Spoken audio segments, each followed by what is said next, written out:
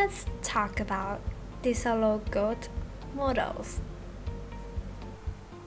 The Solow growth model analyzes the change in the level of output in economy over time, which resulted in the change of the population growth rate and the saving rate. First, we're gonna start discussing the relationship between capital and output.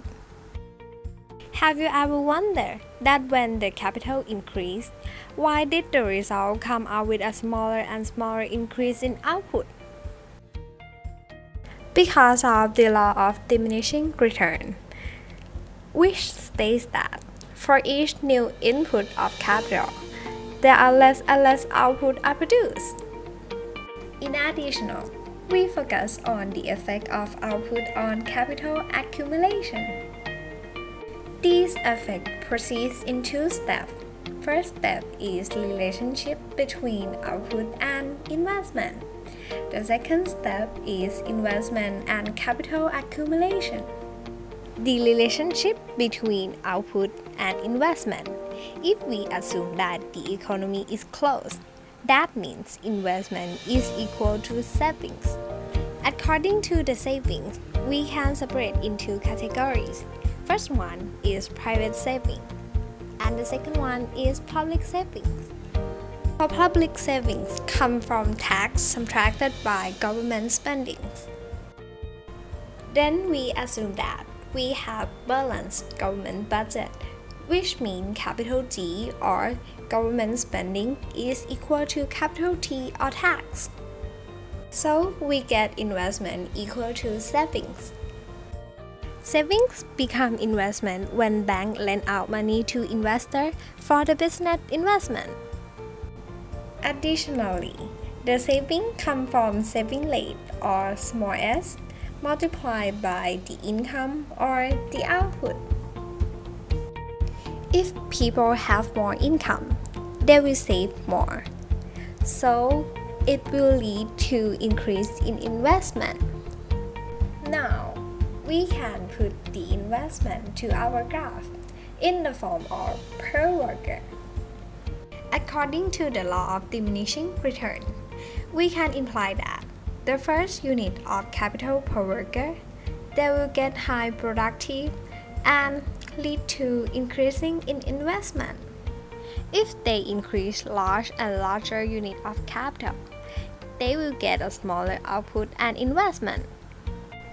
The second step is investment and capital accumulation. Have you ever wondered why the value of the object is not last long forever? The example is when you buy a new car. 1 year later, you want to sell it. The value of your car will be decreased by the time. As the same as capital faced with depreciation. To explain how the capital accumulation, let's put the capital per worker in the horizontal axis and the depreciation per worker on the vertical axis. Then the relation will be moving like this. The depreciation will increase at constant rate as capital increase. That means having more capital will lead to more depreciation.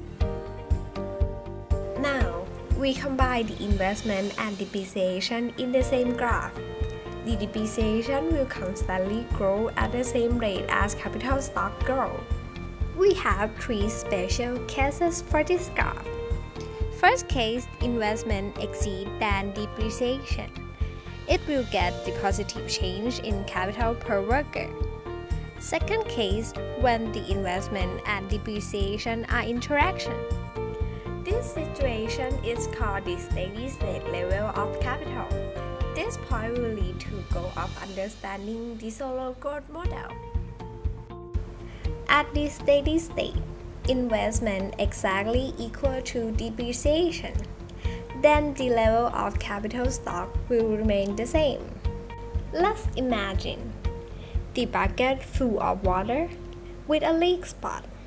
We compare the water as the capital stock, filling the water to be an investment, and the leak spot of water as the depreciation. If we fill the water at the same amount as water leakage, then the level of water will remain the same. In another word, if we increase the investment at the same rate as depreciation, we will also get the same remain rate of capital stock. Third case, we will move to the right of the graph. It's clearly to say that the investment is less than the depreciation. So in this case, we get the negative change in capital per worker.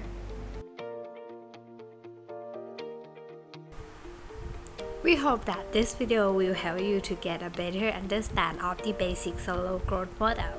Thank you!